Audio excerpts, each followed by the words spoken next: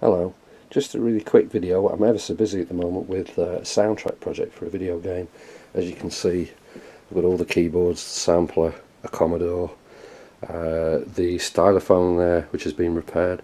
I need to do a follow-up video to that. But I've spotted something quite odd on this. This is a Yamaha PSS780 1989 keyboard, and when I got this, typical of me, I bought this broken, and it had got the DC jack on the back completely smashed off it. I've put a brand new socket actually fitted to the chassis, and I had to completely rebuild that corner of the circuit board because the whole circuit board was completely smashed. I'll include a few pictures that I took of the process just here. But something I spotted with this when I first got it up and running, it makes a horrible whining sound constantly through the speakers, through the audio output, kind of like an interference noise. No matter what power supply or batteries or anything you use it with, it's worse with switch mode power supplies. I'm running it off a little transformer power supply, a little 9-volt supply. And the 680, which is basically identical, save for some changes in ROM, but the hardware is identical, does exactly the same thing.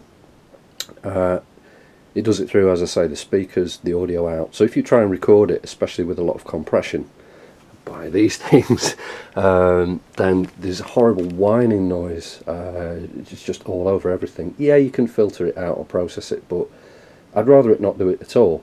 Now my first thought was, is it something I've done? Is it because of the repair it's making this horrible noise? Apparently not. This is a known condition of the 680 and 780. They did it from brand new. Weirdly, the 580 and 480 and below don't do it. Even though they're much the same architecture, there's something electrically which is different.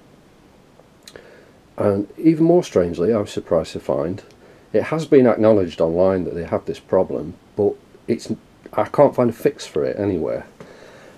So I'm going to take it on myself at some point to have a look, to see if I can make one up, and if I do find out how to do it, I will make a video about it, as I say, I can't find anyone that has actually solved this problem, even though it's been acknowledged. Now, even stranger, I was using this yesterday, and I put it down as it is there for a moment while I made a cup of tea, and I don't know if you can see, the process light on the BBE unit is blinking on and off, which means there's a signal present. So I thought, oh, I must have left one of the drum rhythms going. No, I haven't. It's completely silent. But notice the stereo chorus lights on. What I've discovered, especially if you wind up all the bass, is it's got a heartbeat. If I bring the gain up, just here on its input, it's got a heartbeat. It's like Pink Floyd trapped in a keyboard. If I turn the stereo chorus off, it stops. There's also some grounding oddity going on there. But the stereo chorus, it gives it a heartbeat. Now, that horrible trebly whining noise,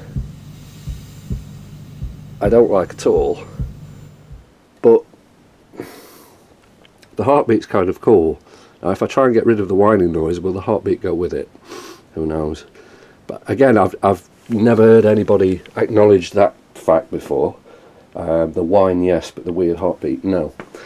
So just there's an unusual thing I just wanted to make a quick video about. Maybe I should use it. Maybe it's going to tell me it's not frightened of dying. I really don't know, but kind of dark side of the PSS780 there. There we go. Cheers.